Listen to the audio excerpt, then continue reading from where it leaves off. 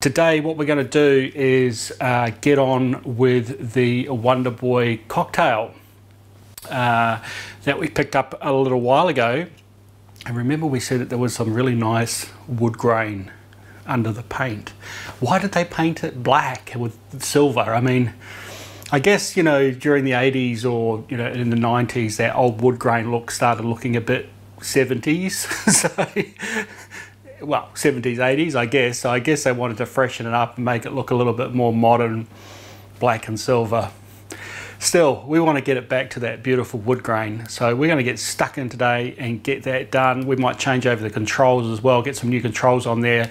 And the main aim of the game today is to get all that sorted, get the legs painted black, get the control panels painted back black how they should be, clean off all that other black paint to get the wood showing through, and then we'll just get it working with Wonder Boy, and that'll be stage one, guys. And then next time what we'll do is we'll get that screen around so that it's in a vertical orientation. We'll whack in a raspberry jammer, and then we'll get all the classic cocktail games running on that machine. Got lots to do. Let's get into it. Let's get cracking.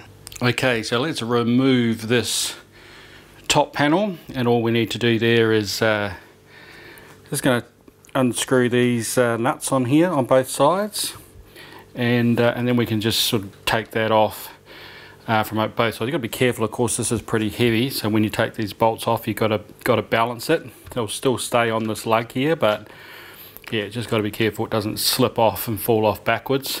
It's only being held on by the support brace, which is just hooked in under the wood there. And look at this, guys. I did notice that screen, which I do believe it really looks like a new tube. It's not even bolted in here. So watch out for things like that. Gosh, look at this beautiful beautiful wood grain finish. That's what we want to see on the front, on the top. So yeah, I'll get this up on the tripod. Let's get these nuts off and get this top off.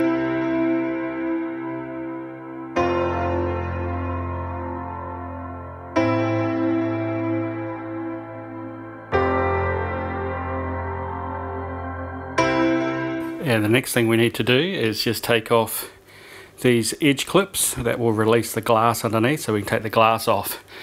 And look at that, guys. That's what it's going to look like, hopefully, once we get all the black paint off. So anyway, let's get these clips off and the glass off.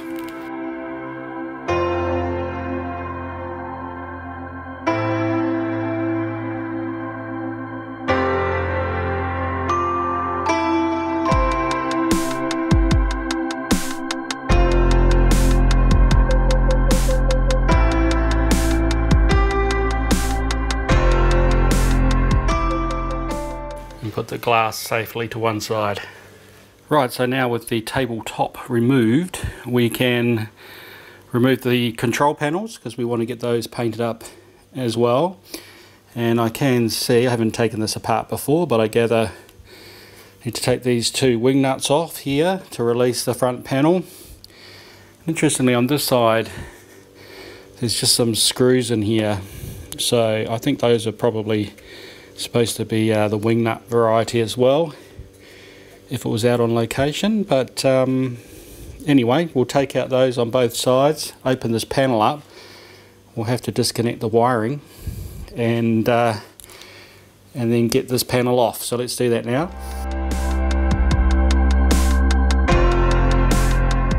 Right, that now folds down a lot like the control panel on the missile command cabinet that I've got. So we just need to take these nuts off here, underneath here, and just the three, and that'll take that whole side piece away. We don't need to take off the bottom panel. You're not going to see that, or, you know, or the underside of it. So that bottom panel can stay there. And to get the joysticks out, we just need to disconnect this Molex connector.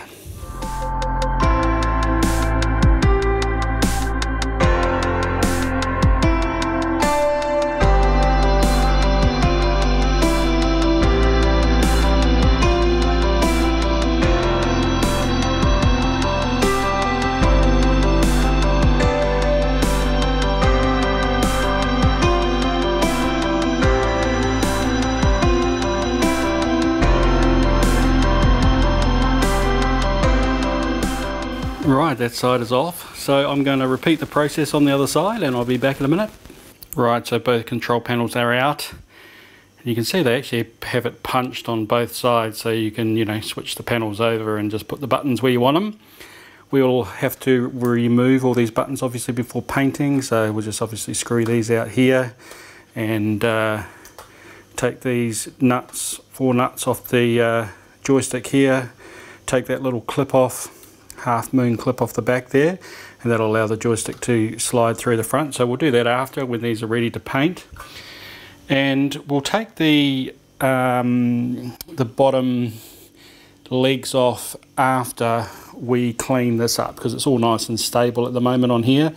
And when we take those legs off, we're going to have to put something under here to jack it up, keep it stable, and then remove the legs. That might make this a little bit unstable for cleaning. So let me get all this off first, but I think before we do this side, let's get on to the top and remove all that black paint. Let's get into it. So I want to talk through this part, guys. Started off with the old oomph here to get this paint off, and this was a lot of hard work and scrubbing. So this is sped up 20 times, and you can see that it looks sort of easy, I guess, when you look at it at 20 times speed. But yeah, this was really, really hard. I was using that magic eraser, and it was struggling a little bit, to be honest. It wasn't coming off as easy as I thought, but of course it was coming off cleanly, so that was a good thing. So I persevered, guys, but I had some headphones on. I was listening to Frankie Goes to Hollywood album, Welcome to the Pleasure Dome, good classic back in the 80s.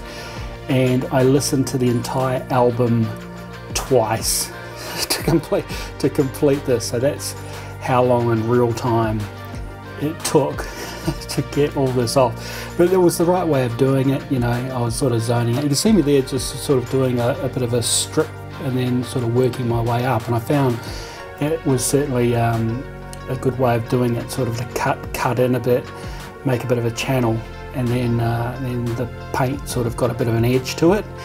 But it certainly wasn't impacting on the veneer underneath, which was absolutely fantastic. You know, I was getting no scratches at all from the magic eraser.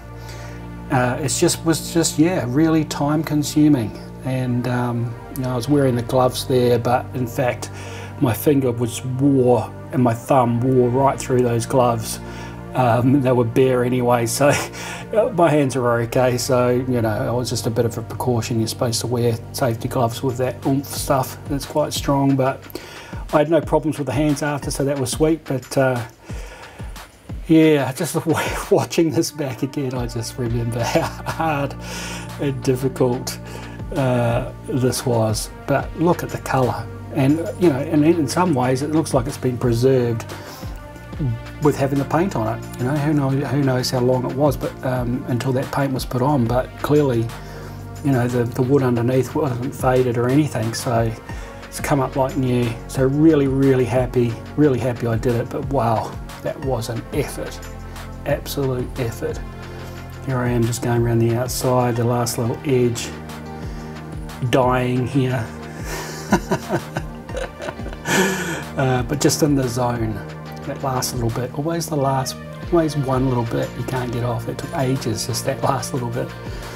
And there you go. Oh, that one final strip around the outside. I think I must have taken a little breather. I took a few breaks, I think, as I was doing it. On with a simple green, just to get rid of any of the residue from the oomph that may be still left on there. Clean that off. And it's looking pretty shiny. And then finish off with some beeswax polish, just to give it that finishing touch. And yeah, really happy with that. Not too much of a mess. A little bit of black there. I put some sheets down, so just, you know, tumbled that back up into the bin, and it was all good. There we are. And there you have it. Look at that.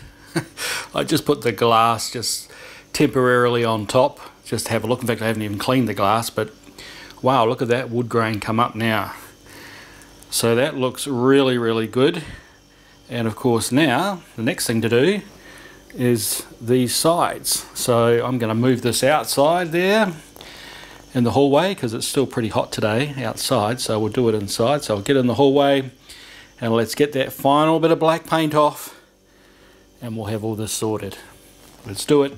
And here we go again, and this time onto the sides. And actually I found out that those side panels actually are separate. I could have actually just taken them out. See the four bolts there? Could undo those 4 bolts and that whole, just that side bit comes off.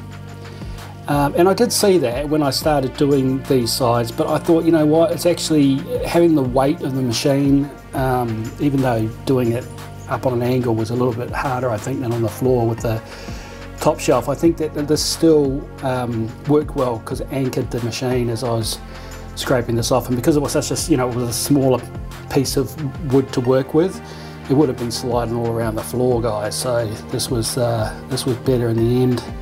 Just trying to cut into the paint there and make it easier for it to come off. And yeah, it was pretty much the same sort of effort that it took for the top. It was a little bit less. I think overall I played the whole Icehouse album twice, the Primitive Man. You guys know that album, fantastic album. And again, I just I zoned out, but you know, the paint was sort of coming off in the same ways. It seemed to be a little bit thicker on the sides, probably because the way people, or whoever spray painted it, would have maybe, you know, sprayed in and out from the outsides. But it all came off, and look at that finish. It's just a Y paint over that. Beautiful. Simple green goes on, bang bang, and then we finish up with the beeswax polish, spin it round and finish off this last side. So yeah, really rewarding in terms of the final finish, and somewhat gratifying even just watching this, seeing it appear underneath the paint. A little bit thinner there, the paint on the side came off a little bit quicker. Still a long time if you slow this down in real time. But yeah, you know, to see that come up, it really is satisfying. But wow, that was really, really hard work. So if you are going to take off paint like this, guys, just realise that, you know, it's a good 2.5 hours worth of work each, you know, for those, if you look at both that, so about 4 hours work all up. But great finish. Simple green goes on with the beeswax, and then we're done.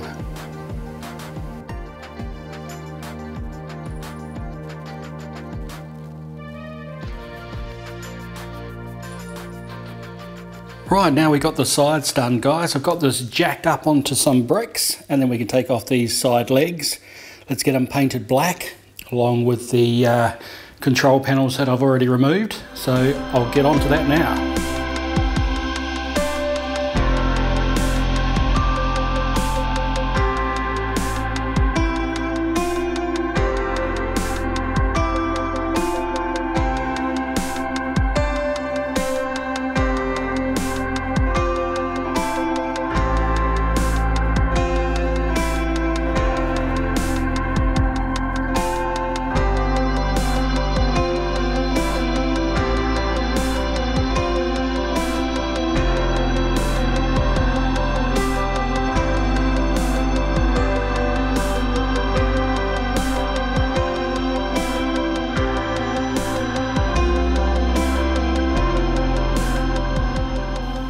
Right guys, well I got the parts all painted up, and as you can see I have the cabinet legs back on, or with the painted black legs, and you can see this thing drop to the ground. How low is it now that it's in its new setting? But that's exactly the right height that I would like it, and it's reduced its presence in the room somewhat. And of course, look at all that beautiful wood and the black, it looks great. I've got all the control panels painted as well, of course. All right guys, so I'm going to get on now, and obviously I've got to take all the original wiring harness that we had off those ones there.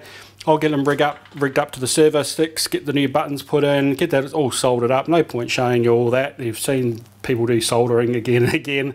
So let me get all that stuff done, and then we'll be ready to stick this panel back onto the cocktail machine, and we should be close to being done. So I'll see you in a moment.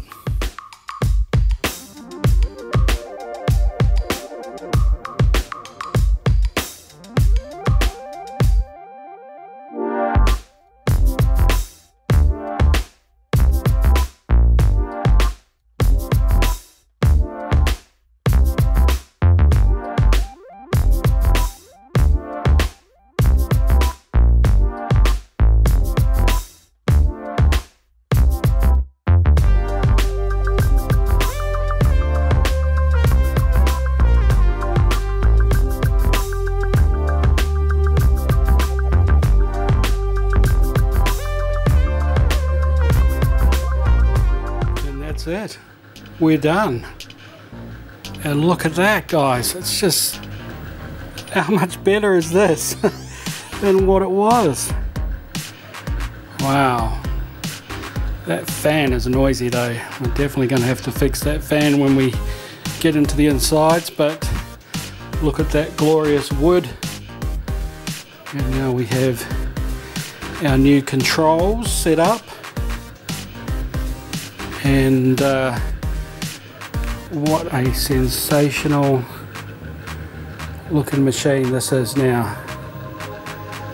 So happy and so glad that I managed to pick this up, all hidden under all that awful paintwork, and now have got a beautiful original Hankin cocktail, which looks just sensational.